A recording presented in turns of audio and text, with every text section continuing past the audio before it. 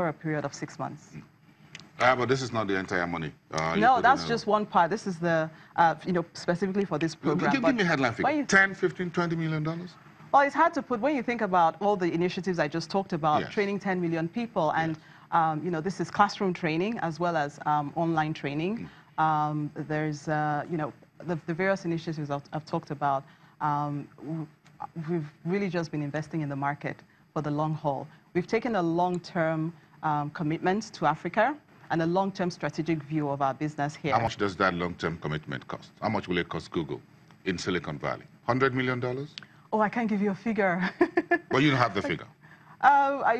Yes, I can calculate the figure. But I think it's good to have an idea. Yeah, but I think beyond that, the reason why we're not in a hurry, I mean, you can imagine it runs into a lot, but the reason why we're not usually in a hurry to just talk about figures is because then the focus is on the figure. But we think beyond that, when we think about the ripple effect of these, imagine the ripple effect of training 10 million people. We've had some success stories of people learning completely new trades. So for example, there is a Nigerian who couldn't afford to further his education, got introduced to the internet and realized that he could watch how-to videos online. So he had a passion for videography, self-taught just by watching how-to videos. He learned how to operate a camera, how to take great photographs. He learned about videography. Now he runs a successful videography business. Now my cameramen here are getting envious. You got to include them. Because I don't know how you agree with 12 startups. And I think these folks behind the cameras here in the studios were thinking, why don't you make them part of it? Part of what? Part of this program. Is that a website? You said this gentleman, we just went to a website. Yeah, and just to find out if I would be the first to just get that on now. Absolutely. So it's www.udacity.com/Google-Africa-scholarships. And we will be sending out call for applications towards the end of the year as well. We're going to be running different cycles. We've just started with the first batch. So this scholarship, when I go on this website that I'm looking at on my TV screen right now, what do I find? Two things. So you find a lot of information. You find information on how to contact us and get more. You find information on how to apply for the scholarship. Remember I mentioned that as part of our commitment to train 100,000 developers, we're starting with a batch of 15,000 that we're offering scholarships to. So we welcome everyone who's aspiring or currently a developer to go to the website and apply for the scholarship. If I get a scholarship, and I've got to ask my bosses upstairs first if I'll be allowed to go. But again, where will I go? Silicon Valley?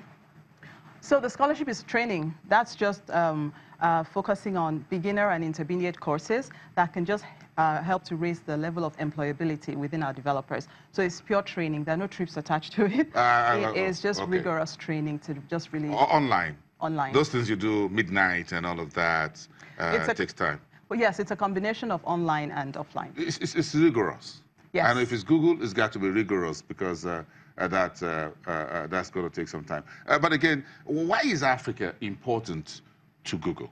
Yes, so Google is very committed to Africa. And I mentioned that we're here for the long haul. We've taken a long-term view of our business, and we've been investing in different parts of the ecosystem to just try and energize the level of digital participation. Now, Africa as a continent is a region of 1.2 billion people. That's a huge population. And if we think about the growth of the internet and the internet of the future, a lot of the new users coming online will be coming from Africa, right? We represent a huge percentage of the opportunity that's on the table around bringing users online. And we believe that there's a lot of talent on the continent. There's a lot of human power. And if people can just get the right skill set, get the right tools, they'll do great things. And so we're betting on the continent in this way. And we're already seeing some of those success stories emerging of people just creating amazing solutions with the tools that they have access to. When you look at the hubs that are coming up in Nigeria, and I'm sure Google has its fingerprints all over these folks, what do you see in terms of outlook for Nigeria here? Oh, I think it's a very exciting time from a technology perspective. We've seen a growth in technology entrepreneurship. We've seen some very exciting solutions coming up, solutions to local problems. We've seen apps coming up addressing local issues. And that's really great in terms of just helping to increase the level of engagement online, because if I can get tools and apps and solutions that are relevant to me, then I'm likely to engage more. And so we're very optimistic about the opportunities that exist here. We've seen content creators coming online and just really being able to share their content with the rest of the world in a great way. Industries like Nollywood, which is the second largest in the world in terms of video output. We're seeing a new generation of entrepreneurs that are basing their business models around putting Nollywood content on YouTube and monetizing that content by attracting viewers from around the world.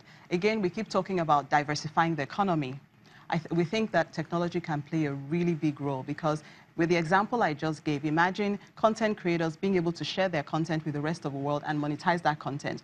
All of a sudden, you're creating exports, cultural exports, and you're importing foreign exchange because they're monetizing this traffic.